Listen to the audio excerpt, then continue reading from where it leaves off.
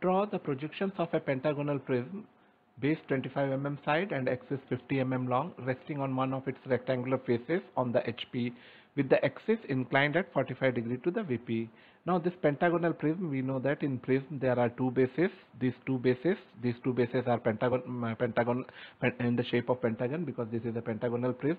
Now side of this pentagon is 25 mm. This side, all these sides are 25 mm, and axis is 50 mm. That means length of this prism is given. This is 50 mm.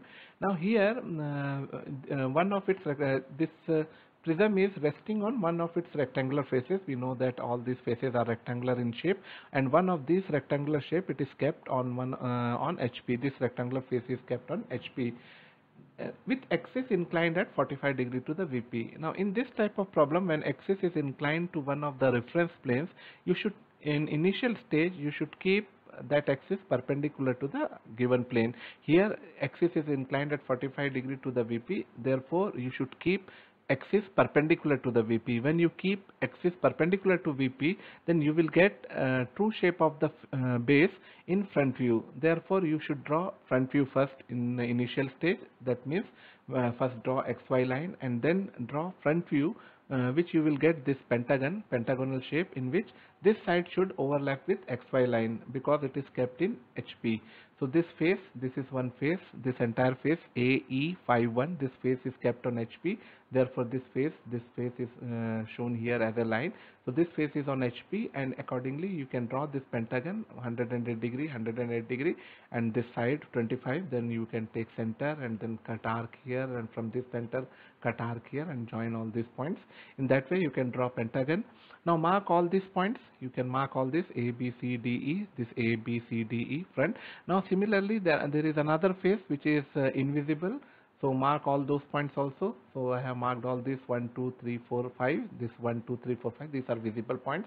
Now from all these points, draw vertical projectors. You have drawn all these vertical projectors. Now you can take any distance from XY line and draw a line parallel to XY line to show this face. That is 1, 2, 3, 4, 5. This face you can see. So draw one line which is parallel to XY line. Now this line is showing this particular face, and corresponding points you can see that this point is 2, so this will be your corresponding 2, this will be 1, and this will be this 3, this will be 5, and this point will be 4. So similarly, now you measure distance of 50 mm. Now this length is 50 mm, and close this side and mark all these points. So you can mark all these points. These points are corresponding points. From A you are getting A, from B you are getting B, and so on.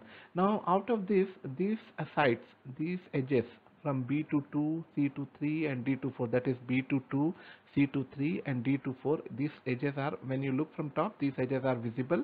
So mark those lines as thick lines. So these are thick lines, and these two edges are not visible, A to 1 and E to 5. This A to 1 and E to 5, these two are not visible, and therefore I have drawn these lines as dashed lines. Now in next step, you need to incline the axis 45 degree to the VP. So in place of inclining inclining axis 45 degree, axis is parallel to all these sides. Since axis is parallel to all these sides, so you can incline any of these sides. So let us incline this 4 to D. This side you incline this. So first draw a line which is 45 degree, and in this line mark any point somewhere here. Mark this point 4. Mark this point 4, and then redraw the same figure.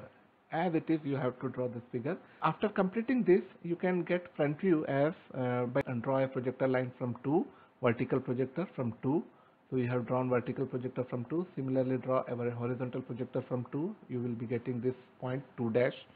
So you will get this point 2 dash, and similarly draw vertical projector from 1, or horizontal projector from 1 already available. So this XY line. So draw vertical projector. So vertical projector I have drawn. So this point will be your 1 dash, and similarly you will get other points. So this is 3. Where is 3? This is 3. Horizontal projector, draw this horizontal projector, and you will get this point as 3. Similarly 5. Where is 5? This is 5, and this is 5. So you will get 5 here. This point is 5 dash. Similarly this point is 4, and here this point and this line is 4. So draw this points, so you will be getting 4 dash.